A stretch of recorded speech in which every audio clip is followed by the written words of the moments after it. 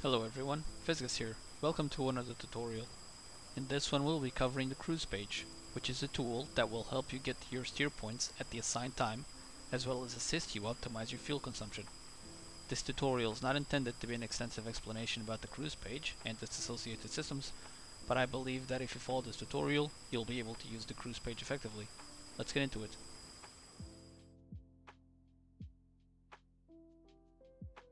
The CRUS Time Over Steer Point, or TOS mode, will help you arrive at the next steer point at the desired time. On the ICP, press 5 to access the CRUS page. The TOS page should be the default subpage. If it's not, press the sequence on the ICP rocker until the TOS page is present. System is the current system time. DES TOS is the desired time at which you should arrive at the selected steer point. ETA is the time at which, with the current flying conditions, you will arrive at the selected steer point. RQD GS is the required ground speed to arrive at the selected steer point at the desired time. With the CRUS TOS subpage selected, if you press 0 on the ICP, you will see on your airspeed tape a caret. Manage your airspeed to match the caret and you will arrive on the selected steer point on time.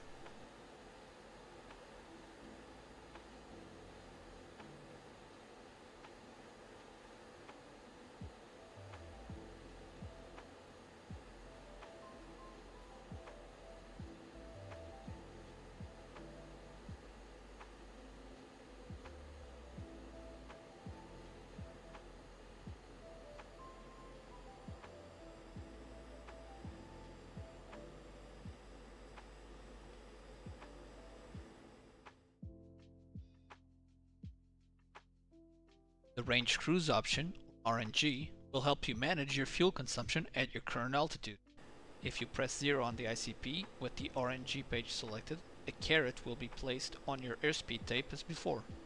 Again, match the caret and you'll be at an airspeed that will be the best to maximize your fuel at the current altitude. Keep in mind that fuel consumption varies depending on altitude.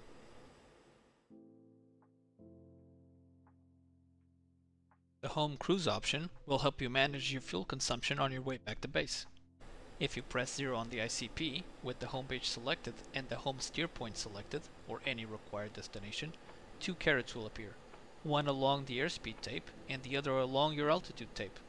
The BMS manual suggests adding mil power to match the airspeed caret first if needed, then perform altitude changes while managing your airspeed as needed. Once both carets are matched, you are at the best airspeed and altitude to arrive home with the most amount of fuel.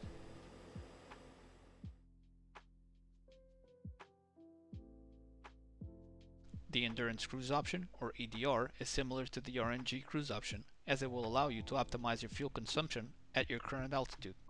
However, the EDR Cruise option will have more information present. The time until your fuel state reaches the selected bingo value. Also, it will show the optimum Mach number for fuel endurance at the selected altitude. The BMS manual indicates that this cruise option is best used during holding patterns, for example.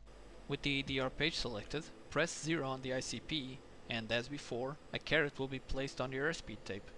Match the caret to optimize fuel consumption.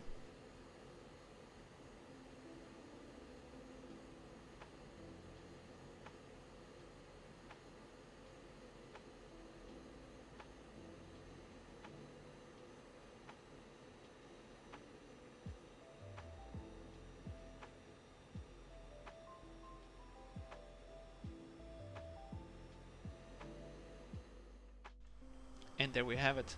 These are the options or submodes in the CRUS page. It's important to note that if you were using an option already, before activating a different one, you should disable the one previously in use, or you might receive incorrect indications from the caret. I hope this tutorial was helpful, thank you for watching, and I will see you on the next one.